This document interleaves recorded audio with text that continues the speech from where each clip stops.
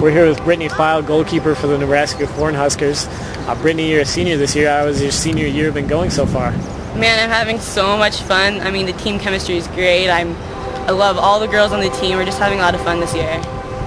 Now, last week you picked up your first career start against St. Louis and your first career win against UAB. How does it feel to make those two accomplishments?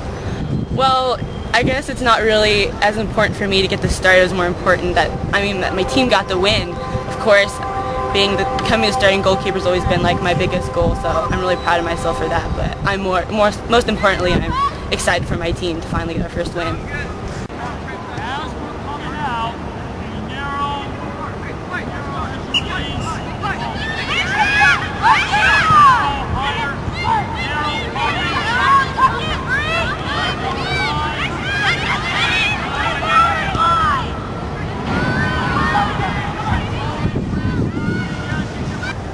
Sophomore goalkeeper Jessica Mills and you have a unique relationship. Explain how you two have helped make each other better players. I have so much respect for Jessie. Being as young as she is a tremendous goalkeeper. We both have our strengths, we both have our weaknesses, but I think ultimately we're pretty even. So coming out each day, it's just a battle, and so we definitely push each other, we help each other out, and it's great because off the field, we can be friends, and on the field we definitely can push each other and fight for the starting spot. Assistant coach Wally Crittenden is also a goalkeeping coach. He's brought in his second year here, he's brought a lot of enthusiasm to the program. Explain how he personally has helped you get better as a player.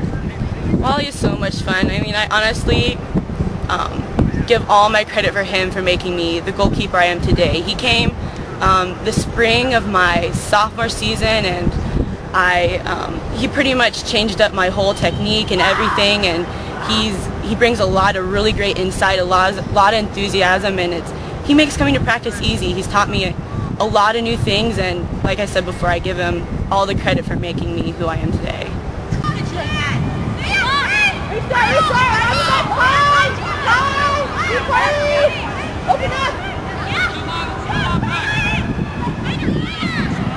Like I mentioned before, you guys got your first win of the season last Sunday, and now you have your next 7 games at home here at the Nebraska soccer field.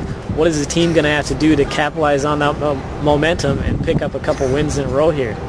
Well, most importantly, having 7 games at home, it's important to just take one game at a time. We can't think, oh, we have 7 games at home. It's just one game at a time. We gotta focus on getting in a habit of winning. We have to keep building on each game and just being more consistent, playing more consistent, aggressive, passionate soccer. I mentioned next 7 games at home here. We've had great fan support here in the past. This season we've averaged over 500 fans for every home game. How has the fan support helped you on the field? Man, we're seeing more and more fans each game, and it's just great because we're seeing that people still love Nebraska soccer and they still want to come out and see us play, so it's really, really encouraging, and it's great to have that atmosphere. Hey, not mine. We have to narrow. Who's that ball?